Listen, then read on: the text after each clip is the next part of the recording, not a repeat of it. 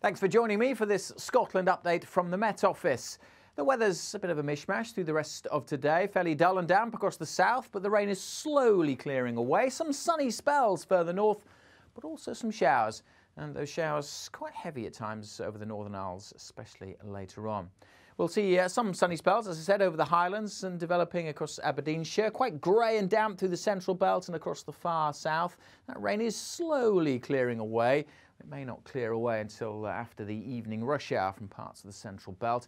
Temperatures, a bit of sunshine, could get up to 17 degrees in Aberdeenshire, but generally 14, 15 or 16 Celsius. That rain does scoot away from the south through the evening to reveal some late sunshine and then largely clear skies overnight across central areas through the south and across the east. Still some showers keeping going over the Northern Isles and the Western Isles. A brisk breeze blowing, meaning the showers tend to move through. And that also helps to keep the temperatures up a little bit. 8 to 10 degrees in towns and cities. Some sheltered glens getting well down into single figures through the southern uplands.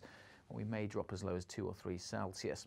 So a coolish start here, but plenty of sunshine across the south and the east. And by and large, it's a fine day here on Friday.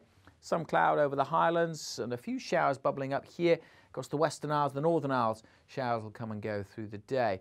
Not too many, I don't fancy, further south. A small chance of the odd shower to the north of Glasgow, but much of the central belt, the south and the east will stay dry and fine with some sunshine during Friday. And temperatures maybe a little bit higher in Aberdeen, up to 18 Celsius, generally 15 or 16. Again, only 13 perhaps in Shetland, with fairly frequent showers blowing through here and a fairly brisk wind.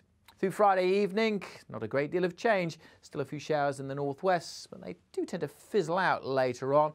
There's a line of cloud just approaching, and that is signs of a change as we go into the weekend. That is this warm front moving its way towards the country, but it's this cold front in particular that's likely to bring us some rain later on Saturday. And ahead of it, notice how the isobars are squeezing together.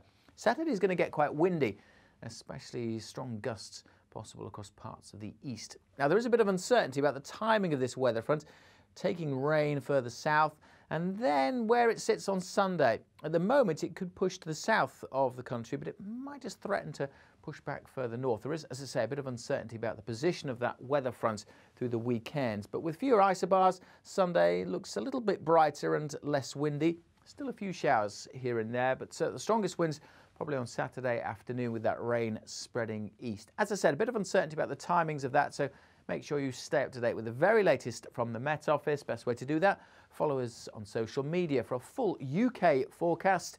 Visit our YouTube channels.